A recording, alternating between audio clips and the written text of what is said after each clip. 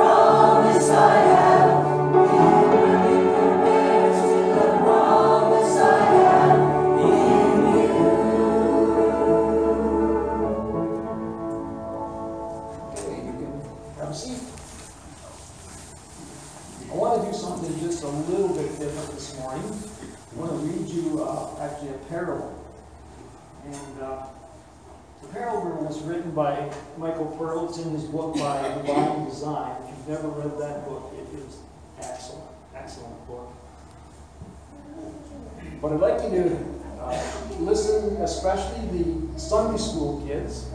Okay, I'm going to give you guys the first chance to figure out who the characters represent in the parable. Jesus used parables all the time when he taught about truths from his kingdom. So this is one, not one that Jesus said, but like I mentioned earlier, it was actually written by Michael Pearl. So Sunday school, we're going to see how well you learned. Let's see if you can figure out the characters, okay? We'll give you the first chance. The parable, it's called the parable of the king's son. In a faraway land and in another time, a benevolent king ruled his kingdom wisely, and all his people loved him. Well, not all. There was a small group of rebels who worked in secret, seeking to overthrow his rule. They wanted the freedom to engage in immorality and other such. things, which was not permitted under the righteous king. The usual punishment for treason was death, but the king passed a law saying that anyone guilty of treason would be allowed to live if they had their eyes put out. On several occasions, young men were brought before the king to be tried for treason, and after carefully hearing the evidence, the king regretfully pronounced the penalty of blindness upon some of these young, rebellious men. One day, the king's sheriff brought a young man before the court to be tried for treason. It was rumored that he was the ringleader of the rebellion. The king was disturbed by the hood covering the upper body of the prisoner, but the court lawyers requested that the concealment remain in place to assure that justice would be accomplished. The king went along with the request, assuming that the accused must be an acquaintance or perhaps the son of some state official. He heard the evidence that proved to be overwhelmingly incriminating. When it came time to pass the sentence, the lawyers removed the hood to reveal the king's own son. The king was about to pass the sentence of blindness on his only son when, with great restraint of his emotions, he announced that he would wait 24 hours to pronounce the judgment. Though it could not make a difference in the court's decision, the king used the time to no avail, trying to bring his son to repentance. The son felt sure that the father could not forgive him and that the penalty of the law was unavoidable. During the intervening time, word of the developing situation spread over all the kingdom. There was much speculation about what the king would do. Half of the people characterized the king as a man who placed duty and the letter of the law above his own feelings. They supposed the king would not only take out his son's eyes, but would also have him executed as an example to others. Then there was the other half of the kingdom that believed the king would yield to his deep feelings toward his son and free him unharmed. Many believed that he would elicit from the son a promise of allegiance and then set aside the penalty of the law. The king found himself in a dilemma with two conflicting compulsions. He desired to save his son, and he desired to remain a just and lawful king. Having blinded others for the same offense, could he make an exception with his son and still maintain the public perception of being just? How could the public continue to respect his rule? Furthermore, if he should withhold the punishment, how could he command respect or control of his son then? The offense would forever stand between the king and his son, if not punished. And would not the rebellion in his son be even bolder? On the other hand, how could he pass a sentence on his own son? Could a father who begat a son of his own body and invested so much time and love and energy in rearing him suddenly shut off all of his feelings? Could he just blind his son and forget? Would life ever have any meaning for the father? Well, 24 hours later, the court was reconvened. The royal city was packed with expectant, solemn onlookers. The prisoner was brought into the court, his face not being covered. His bitterness was clear for all to see. Looking at his countenance, one would think that he was holding his father responsible for his rebellion. The king was the last to enter the chamber. With expectancy running high, he was led to the chamber wearing the same hood his son wore the day before. Feebly, he was steered to his place on the throne. He immediately commenced to recount the incriminating evidence. Then, while the crowd stood in hushed wonder, just when he was preparing to pass the sentence, he reached up, slipped off the hood from his head, and the audience fell back in revulsion as they saw two gaping, bloody holes where the royal eyes had once been. The crowd gasped as the king addressed the general public. A servant placed before the people a tray containing the king's eyes. And the king asked if common justice would be served by the substitution of his own eyes for his son. Well, the people unanimously agreed that justice was served, and the king had found a way to be faithful to the law, whereby maintaining its integrity and a way to justify his love for his son. But one problem remained: the son's rebellion. If the father had been able to elicit a prior repentance from the son, the sacrifice would have seemed justifiable.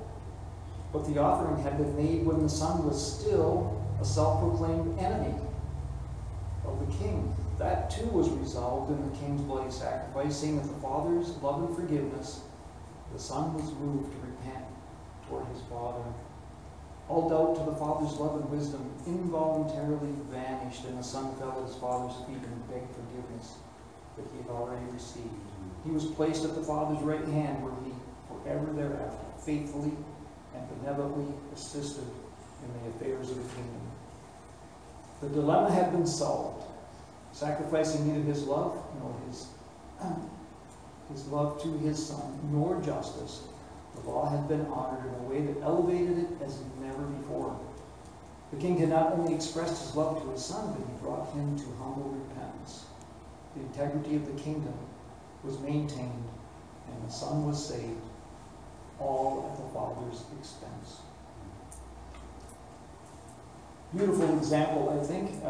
Most of us can identify who the characters are, but let's have one of the Sunday school age kids tell me, who is the son represented in the parable? Who does the son represent? Don't know, Micah? No? Sorry to put you on the spot there, but... Oh, how about one of the adults then? Who does the son represent? Me. Me. That's right. Every one of us were dead in our trespasses and sin, rebellious toward the Father, our Maker. And so, who does the king represent? Brooklyn, you know that one? Who does the king represent then if we represent the son? Jesus? Hey, good job. Jesus. The king sacrificed his own eyes, and in Jesus' case, he sacrificed his own life. Sacrificed his own blood on the cross. So, anyway, I thought that was very fitting, since we're going to sing next hymn number 471, Love Found a Way. And we're going to stand again, please, for that.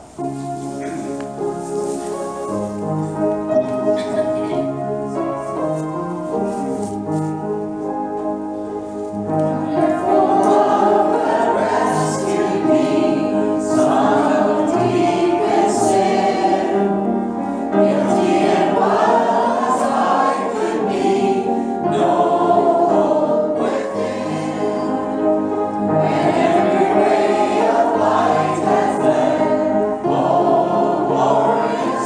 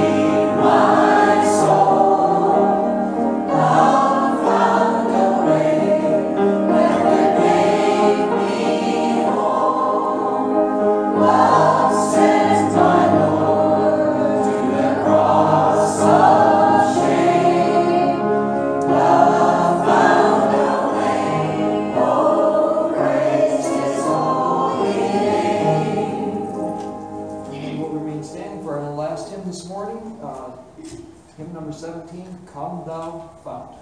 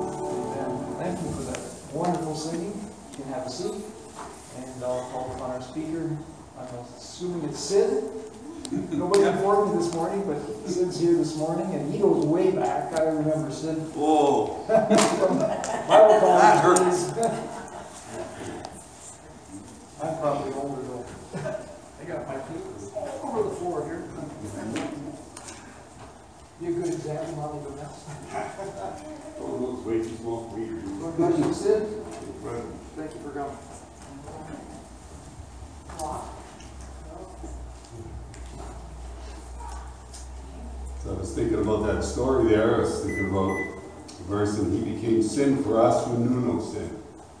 We may become the righteousness of God in him. Amazing. Yeah, I'm glad to be here. Glad for the opportunity. And it's been a while since I've been around here. I think I might be talking. But for years or so, I was on the other side of the road in some classes, and again, it's just good to be able to come here and meet some new faces, some old faces. It's good. If you have your Bibles, you can open them up to Mark chapter 6. We'll look at a familiar story this morning. Mark chapter 6.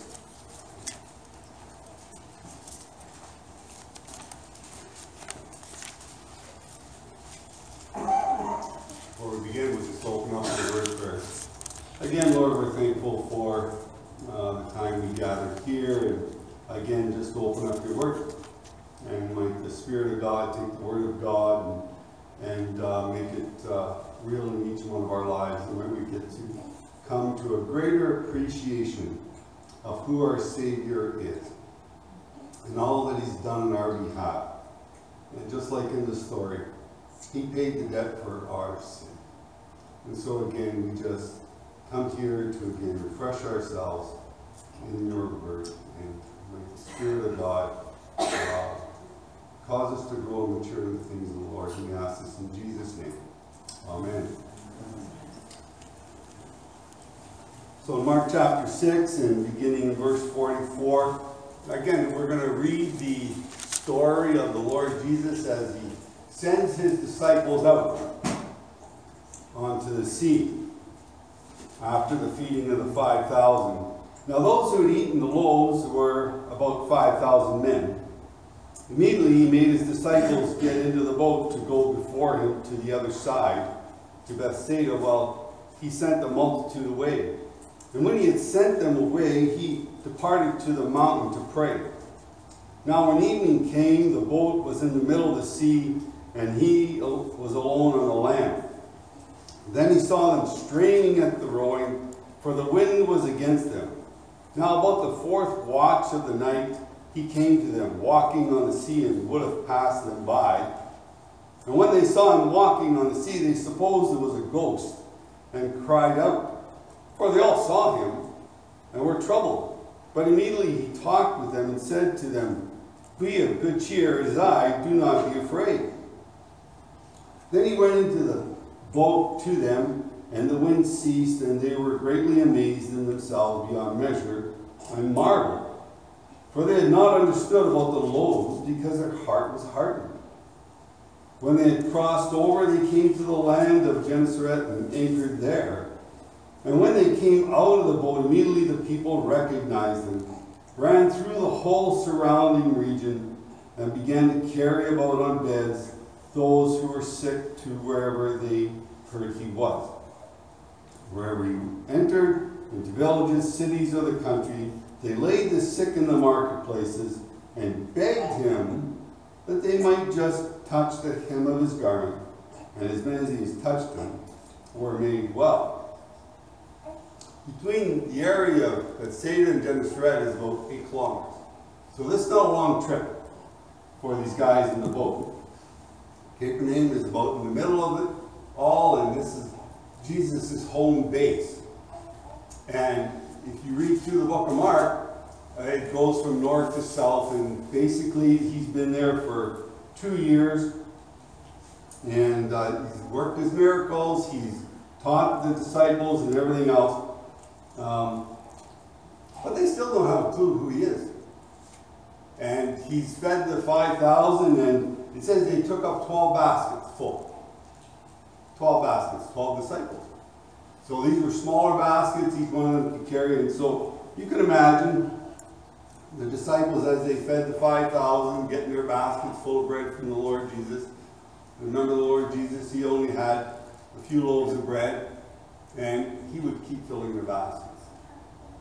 He would keep filling their baskets. Every time they came by, they'd go to the next group of 50 individuals and drop off bread in their little group, and then they go back to the Lord Jesus and he'd keep filling their baskets. And you think after a few hundred fillings, they get it. they know who this guy was. And, you know, he's providing bread, and he doesn't have a wheat field out there, and he doesn't have a factory behind him, and there's not a U-Haul that's pulled up behind him and with all kinds of bread, but he keeps filling the baskets up for them. But they still don't get it. So he sends the disciples away. He sets the stage for their next lesson. He just doesn't do the miracles just because he wants to do good things. No, he does the miracles and he does the teaching to reveal who he is. It is all about who he is. He can fill up bread, he can make it fall from the sky like he did in the days of Moses, but no. He's showing the disciples who he is and who those in the area that he's in. So he sets the stage.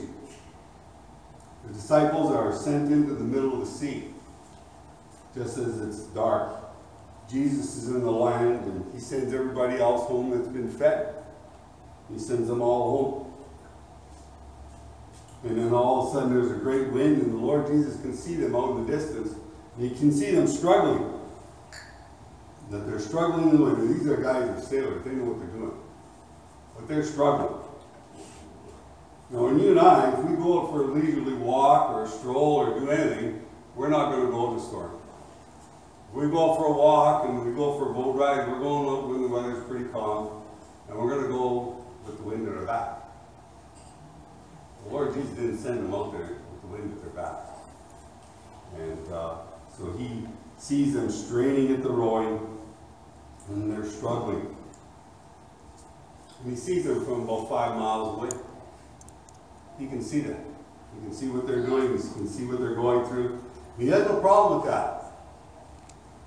Nathaniel, he could see him as well.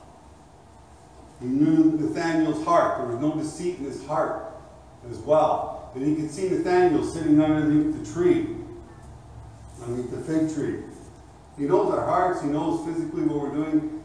He knows all about us. And he sends them out.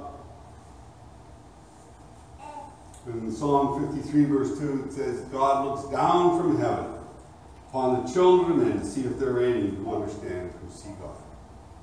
You know, he's looking down and he sees all our circumstances. And so he heads out there to see what they're doing. And so he goes out to them. And they were in the dark. And he saw them straining.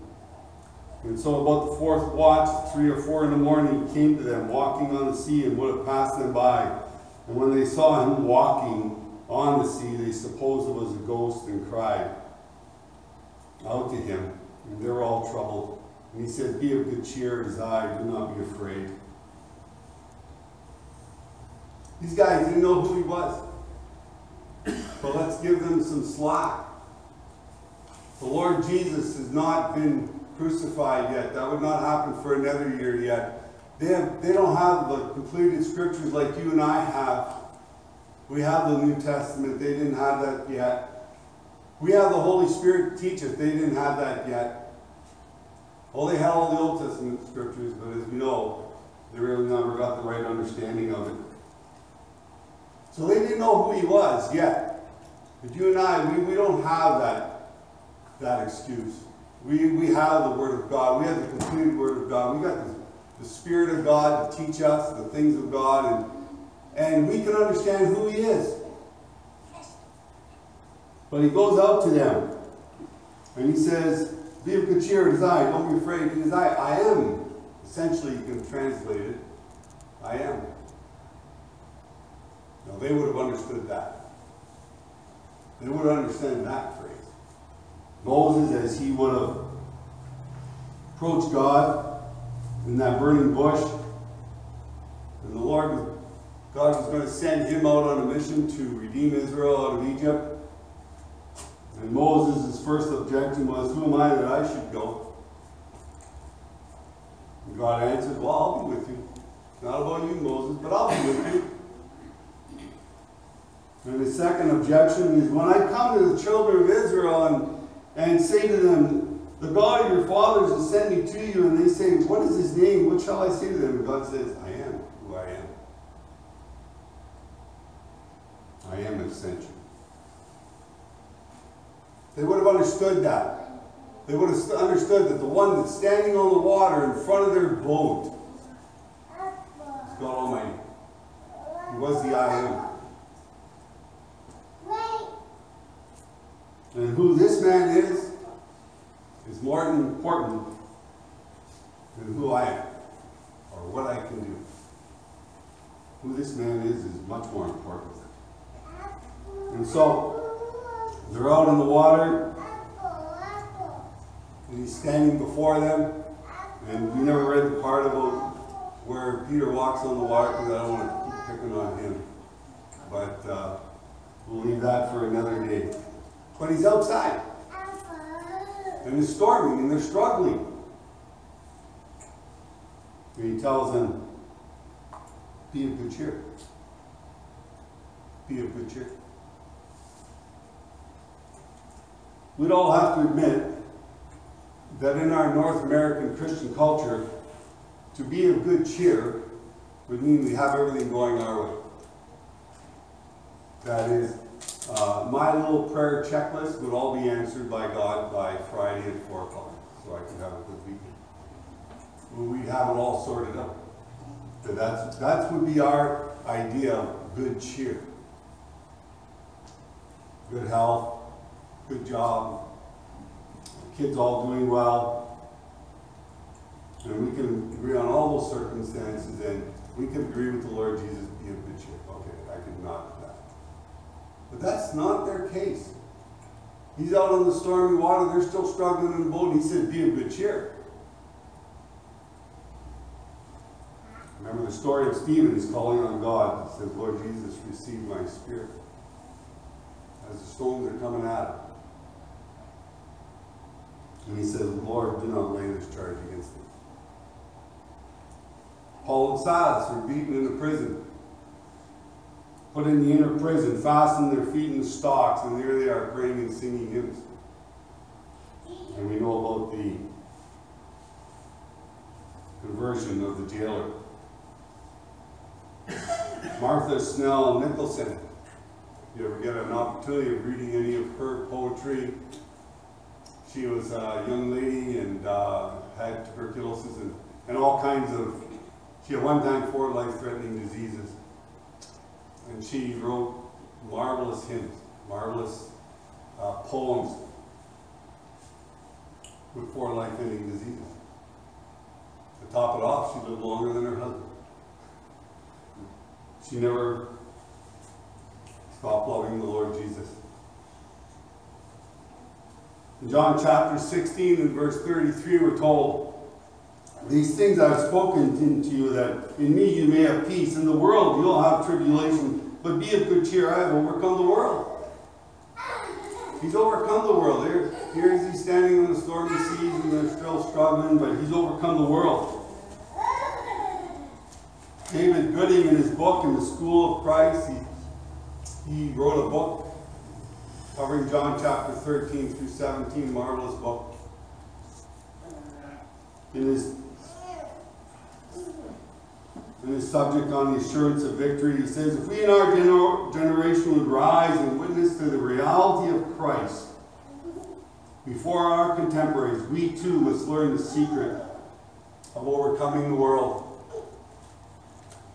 And he says, and here it is in the words of one of Christ's apostles, for whatever is begotten of God overcomes the world. And this is the victory that overcomes the world, even our faith.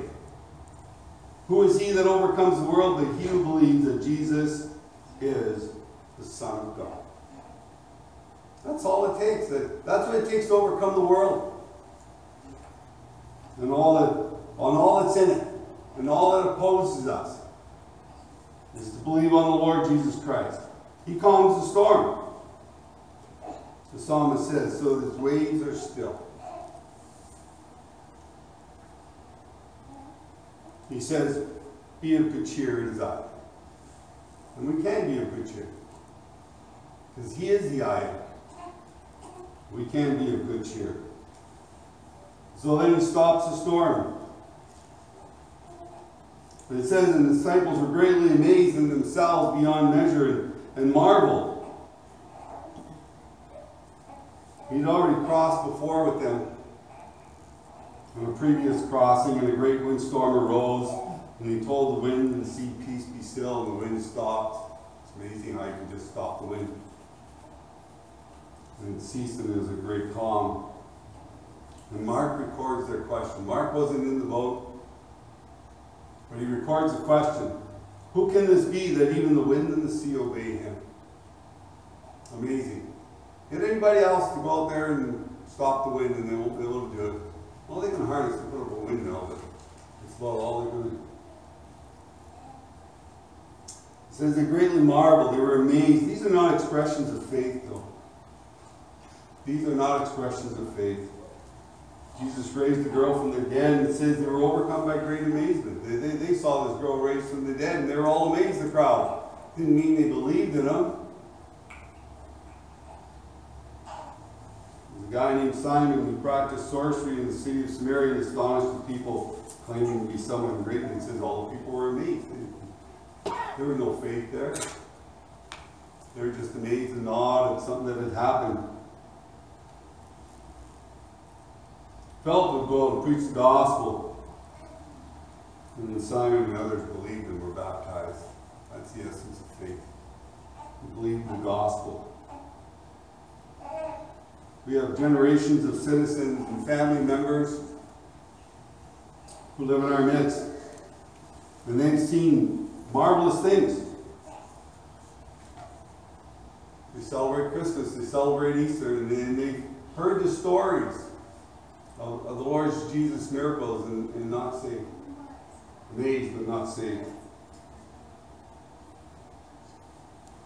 But what's wrong with the disciples? What did they miss? And so Mark records for us in verse 52 what they missed. But they had not understood about the loaves because their heart was hardened. This is what they missed. 12 disciples, 12 baskets, and the bread keeps coming in. They missed it. I think the disciples handed about 500 loaves each to about 9,000 people. Each time they went back, the baskets were filled. It's amazing. But that's what they missed. They didn't understand about the loaves. They didn't understand that the one who was supplying the bread was God himself. That Jesus was God.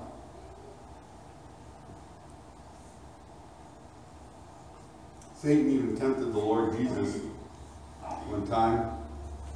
Turned a rock into bread, but he said, man shall not live by bread alone, but by every word that proceeds out of the mouth of God.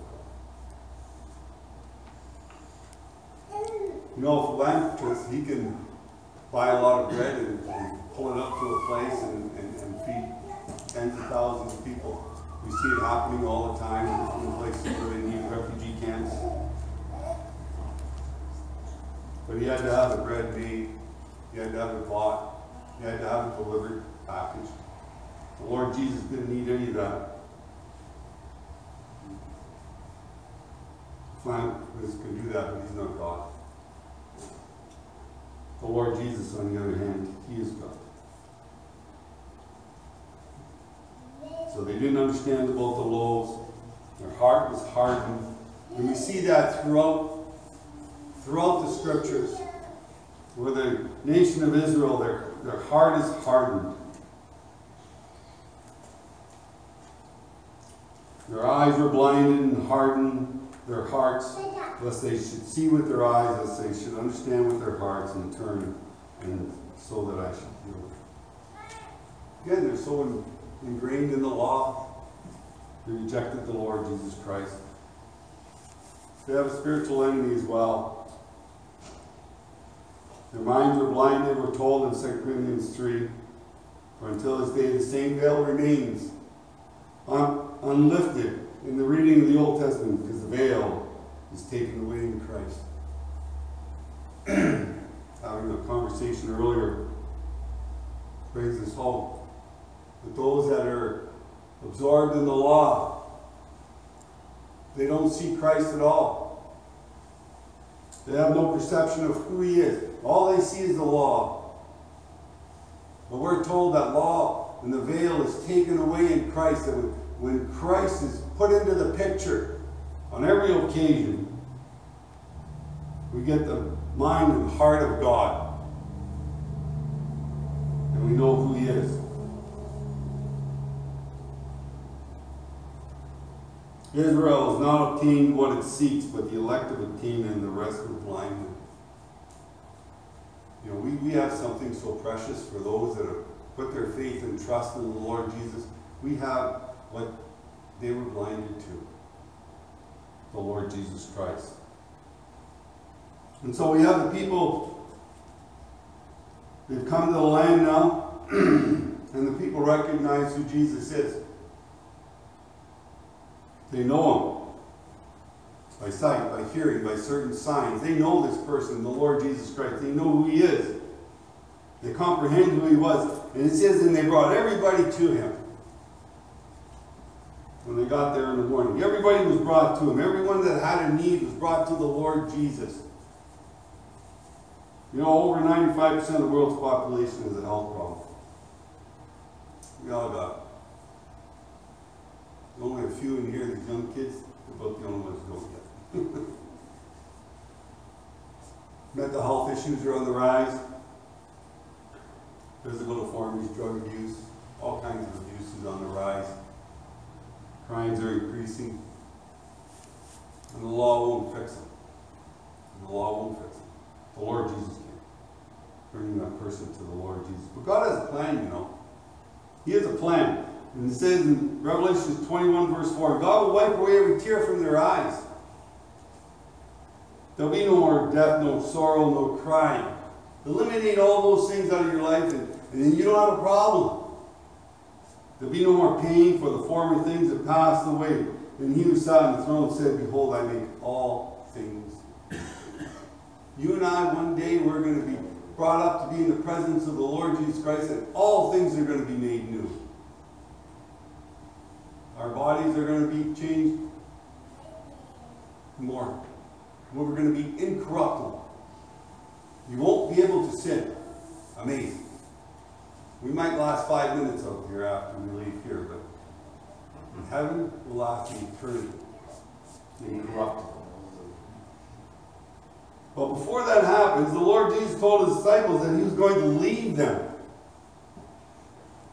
He was going to leave them for a little while and send them out into the mission field to spread the gospel, the good news. And we get that picture. The Lord Jesus sent his disciples out into the sea.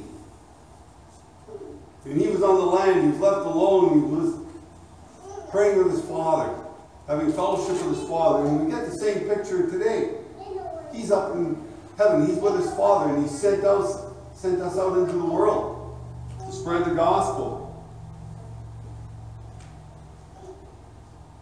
And he tells his disciples in another gospel, peace I leave with you, my peace I give unto you. Not as the world gives, do I give unto you. Let not your heart be troubled, neither let it be afraid. And there's all kinds of things in this world that can trouble our hearts. All kinds of things in our homes that can trouble our hearts. But he says, let not your heart be troubled, neither let it be afraid. You have heard me say to you, I am going away and coming back to you. If you love me, you would rejoice, because I said, I'm going to the Father, for my Father is greater than I. And he's left. He went to the cross, he was buried, in 3 days he rose again, he met with his disciples, and then he left. And he sent his Holy Spirit. We read at the end of Mark's Gospel, and they went and preached everywhere, the Lord working with them. He hasn't abandoned us. By no means, he has not abandoned us. But he's left us to do the work. We're not alone in the adventure. God is scripting the storyline. He fed the 5,000. It's evening. He sent the disciples out on the sea alone. He stayed back. He stayed with his Father. And he waited until it was dark. Waited until they were in the storm. And then he went out to them. And then he told them peace. He didn't calm the storm. You know, the storm doesn't get calm until we're in the presence of the Lord Jesus. Till he got into the boat. And the storm was calm. And you and I, as we continue on in the things of the Lord, we're going to have our struggles, guaranteed. But he hasn't abandoned us. By no means has he left us. He's left us with the Spirit of God to teach us the things of God. And we get to tell others about the Lord Jesus. There was a missionary couple, Matthew and Ruth Hillier. He was from Australia, she was from England. And anyway, the Lord brought them together. And they had a passion for sharing the gospel. And originally they were in Australia. And then the Lord had them move to another place, to Moldova. They live in Zarnesty, Moldova, which is on the western border of Ukraine. And they have a little gathering of saints there. And they received up to this point about 500,000 refugees. So they have a camp there and an area there. And so the Hilliers have a base camp where they support the refugees. Around February, the mother with twin 18-year-old girls and a son came into the camp. They were from the Odessa region. It had been bombed and terrorized. And they were traumatized by the war and the shock, and somehow they made their way there. And so they had meals with them, and they had some casual conversation with the mother, with the two daughters and the son, but there was just no interest spiritually. But their needs were being met. They were invited to the assembly meetings, such as this, but they didn't show any interest. In May, though, a weekly girls' club was started. And the girls got interested and asked for a Russian Bible. Because most of the refugees spoke Russian. And so they were given a Russian Bible, and the girls started attending the weekly meeting for the young girls in the Young Girls Club. In June, the Hilliers thought, well, they wanted to start some children's camps. And decided that the second camp would be for the Ukrainian children. They had a number of them there, the Ukrainian refugees. Matthew, though, not very fluent in Russian, called Sergei, and his wife Irina to come with a small Russian team to help in the camp. Here you got a Russian team of gospel workers coming to the Ukrainian to share the gospel with them. You can just feel the tension. Sergei and Irina met with the mom and their two daughters, had some meals with them, and they got along just fine. Sergei, as well, had a daily afternoon Bible study with his team. So he had his team of individuals there, and they'd have a Bible study in the afternoon, and the mom was overhearing this. And they got interested. And then the girls sat in.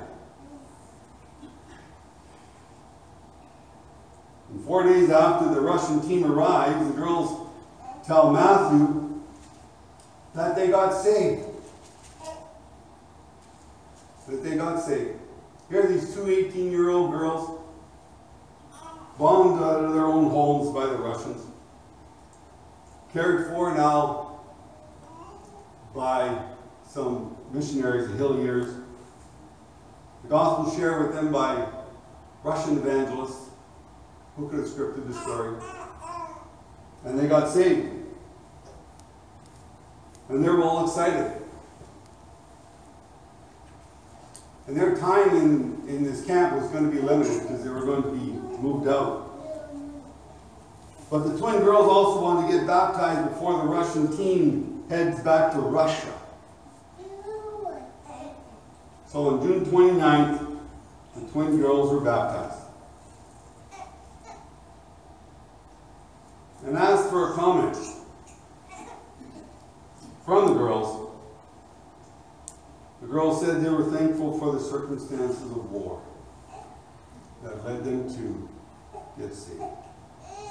Forced them out of their homes, into Moldova, into this refugee camp, where these missionaries were, where these Russian evangelists shared the gospel with them, and they got saved. The family's on the way to Germany now. Continue to pray for them. He sets the circumstances. It's not the way you and I would script the circumstances. But he does. He scripts the circumstances. And we might not see, we don't see today how it all is going to unfold. We really don't. We got tunnel vision and we're all short-sighted. We only see what happens today. He's got the big picture in mind. He really does. So as he sent us out into this world to share the gospel with others, remind ourselves, be of good cheer. Lord Jesus says, it is I, and we don't need to be afraid. Sends us out. We just have to cooperate with him as he goes about his business, working through you, working through me, and sharing the gospel with others and seeing others come to Christ. Again, Lord, we're thankful for the opportunity we have here. Again, Lord, thank you that we're not alone by no means. We have the Spirit of God, and we have the Lord Jesus, and you direct our path. And so again, Lord, help us to have open eyes, open hearts to the circumstances before us, to those that we might share the gospel with. So again, Lord, we would give thanks and ask your blessing in Jesus' name. Amen.